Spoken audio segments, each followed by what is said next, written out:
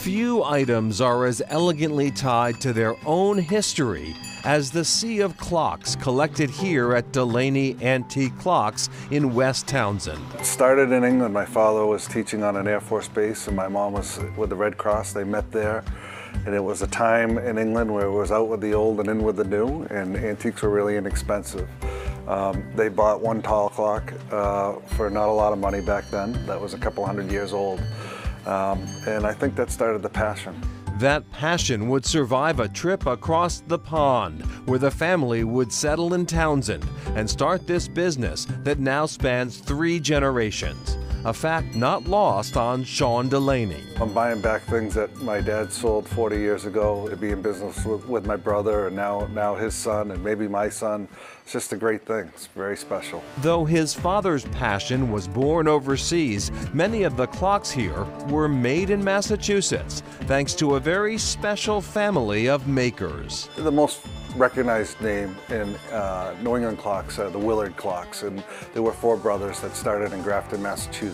Simon Willard became very famous because he invented the banjo clock. It came at a fraction of a price of a tall case clock back in 1790. Owning a real Willard clock, like the ones made for his friends Thomas Jefferson and James Madison, requires some careful research. Typically it wouldn't be signed on the dial, it'd be signed on the glass, and there's so many little things that need to be looked at.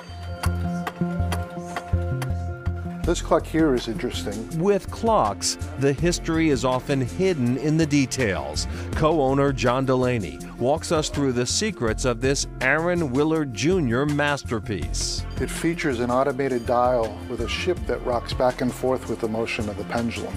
The hidden treasure of this clock, other than the fact that it's beautiful, is the label inside the door here. It was thought to have been engraved and printed by Paul Revere. Time to play detective. See if you can spot John Delaney's candidate for rarest clock in the shop.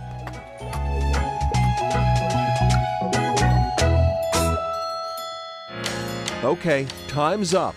And the winner? Simon Willard was a prolific maker of clocks. And one of the last clocks that he sort of designed and invented is called the lighthouse clock. And this is a really good representation of that form.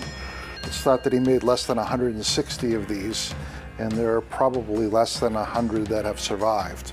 A piece of unique clock-making history, reinforcing the fact that you never know what you'll find if you take the time to look. The Delaney brothers have long been regulars on Antiques Roadshow. Sean Delaney once saw a clock pulled out of a duffel bag that turned out to be a locally built Aaron Willard shelf clock worth $125,000. And that is Chronicle for tonight. Thanks so much for joining us, everyone. I'm Anthony Everett.